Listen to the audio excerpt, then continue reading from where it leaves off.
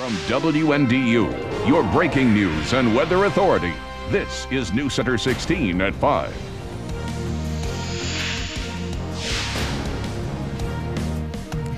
Beam me up, Scotty, is a phrase many of us remember from Star Trek as Captain Kirk gives the command that he needs to be transported to the Starship Enterprise. And while science fiction has fascinated us for years, time is critical in real-life situations, and teleporting medicine is happening right here in Michiana.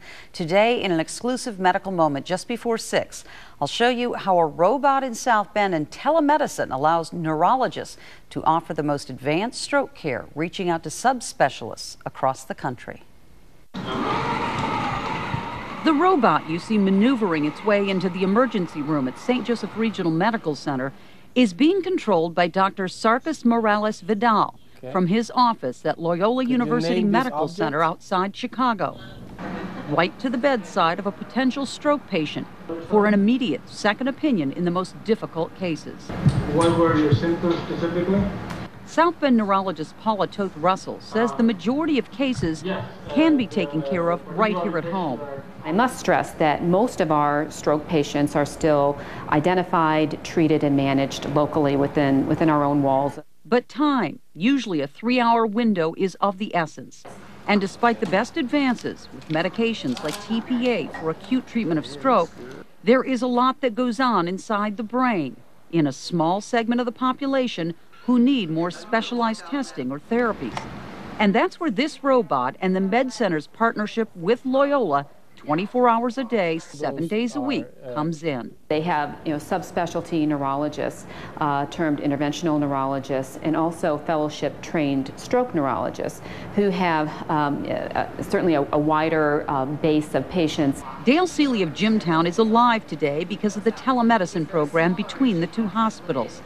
Despite suffering from high blood pressure, he had no idea in January that he was having an acute stroke. I was starting to have some double vision and I was dizzy. I just thought I probably needed something to eat, so wisely I got myself a Starbucks and headed to work. After I got into the room, it really got bad. I felt a lot of warmth on my shoulder. I asked my wife if they had a heating pad on me, and she said no, and that's when everything kind of went numb. Dale had a blood clot in an extra unknown artery in his brain. Doctors at St. Joe immediately got a hold of Loyola. His stroke symptoms were advancing to the point that we required, again, this more subspecialty care and more intensive and invasive types of tests that Loyola was able to offer. Knowing they had a roughly 3 to 6 hour window, Dale was rushed to Chicago, where he spent a week having specialized treatment, and then came back to St. Joe to finish treatment. He was in an emergency situation. So today we're showing you what he might have gone through with Jeannie, a hospital employee who was kind enough to role play for us. Hello. Hello. Hi, good afternoon, Dr. Morales. Hi, how are Hi. you?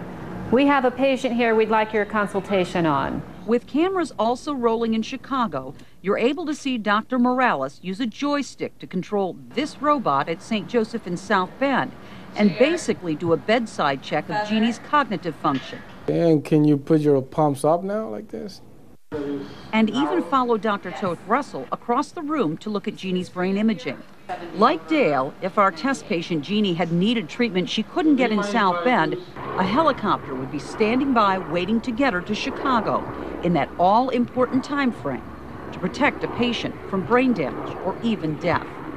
A fate Dale is sure he would have been facing if it not for his quick treatment and this new technology involving telemedicine. And that partnership, I think, is the reason that I'm here, I'm healthy, I'm alive, and I'm working today. So I'm very grateful for that, very blessed.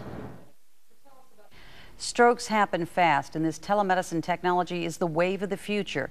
Doctors at St. Joseph say allowing them to activate the most advanced stroke care in the country is critical when every second counts. And you'll be seeing a lot more about this technology in the coming weeks. And St. Joseph launched their stroke telemedicine website less than an hour ago. To check it out, you can go to our website, WNDU.com, and click on this story.